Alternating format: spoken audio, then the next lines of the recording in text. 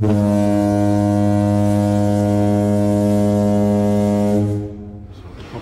95% of all the items we show here in our museum have been collected by one person only, as I say, Professor Peter Tam.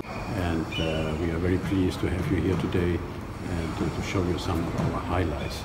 So this is a special tour that I like to show you some treasures of our museum. So we have 9 floors, we call them decks, and each deck is filled with a lot of different items, and each deck is focusing on a special theme. So in order to find your way, for instance, I like to start on our deck number 1. There we show a lot of items and give some information concerning communication at sea, navigation. Deck number 2 we have sailing ships, sailing boats. So are you a sailor? Then we have to go there. That would be my pleasure. That's for sure. Yeah. And at deck number 3 we have shipbuilding, for instance.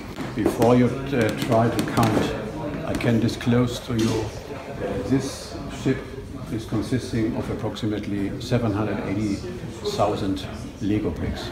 780,000. That's Queen Mary, the cruise ship. Queen Mary too, yes, exactly, from owned by the Cunard line. I've been in that ship. Really? Yes, once. As a passenger? Or? No, as a journalist. Ah, really? That's for a tour.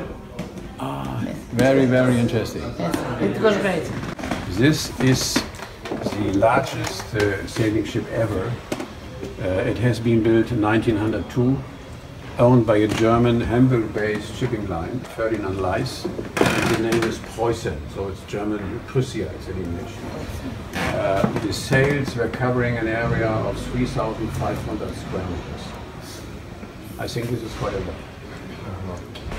This is a cargo ship, so this ship was used in the regular liner service to bring certain cargo from the North continent to South America. For me, I think it's unbelievable. This ship could be sailed by approximately 35 to 40 crew members only.